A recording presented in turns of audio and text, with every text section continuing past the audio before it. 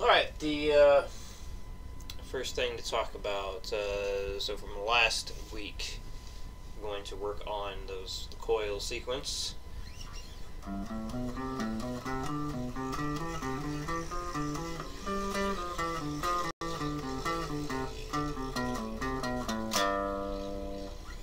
So that's still going to be practiced this week and tracked like you're doing everything. What else did I write down here? Okay, that's the main thing. So this exercise, the first one written for this week, to help you with changing the strings. So it sounds like this.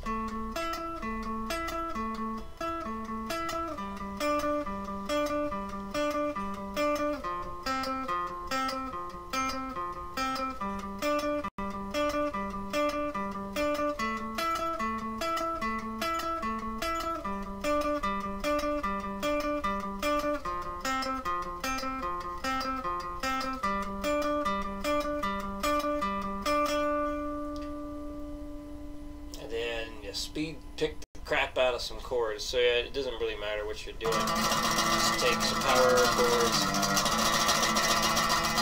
and just try and do as fast as you can.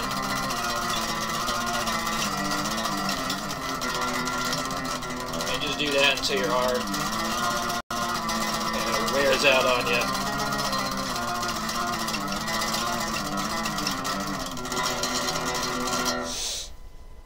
Do some, do some rounds of that, or sets of that.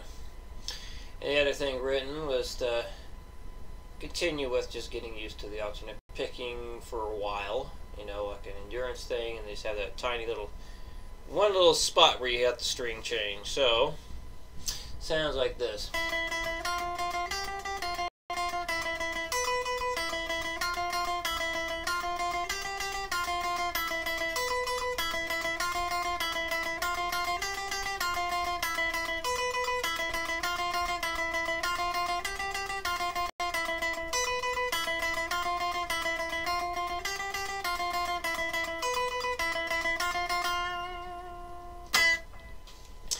The other thing we talked about, hopefully you noticed during this video, I'm really sticking with that thumb picking idea. So the idea is you're basically kind of like curling your thumb in and then pushing it back out.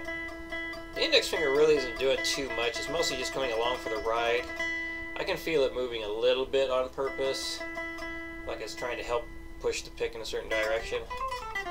But that's the other thing. If you just sit there and work on that and watch that motion, you want to try not to have your wrist moving. Focus more on the thumb, because we gotta get you to play nice and loose. I always think, even when I'm playing like this, I can tell my thumb's moving a little bit. It's just very, very subtle.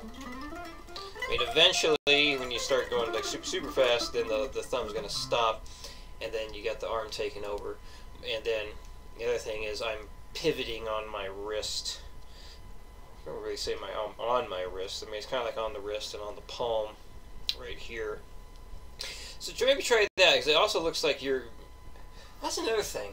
I think I just realized that. Are you floating your arm when you're picking? Are you having like that? If that's the case, put your hand on the guitar. So this way you have kind of an anchor point.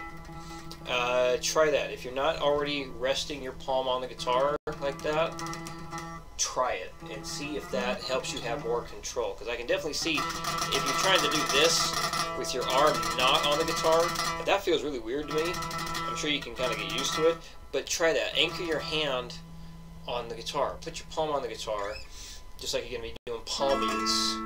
But even when I'm like doing like even over here when I'm playing really fast stuff, which is not a proper, palm mute area, but it's good for muting the strings. I always have my hand resting on the guitar a bit, and I wonder if that could be something to help you out there. So think about that too. When you're practicing like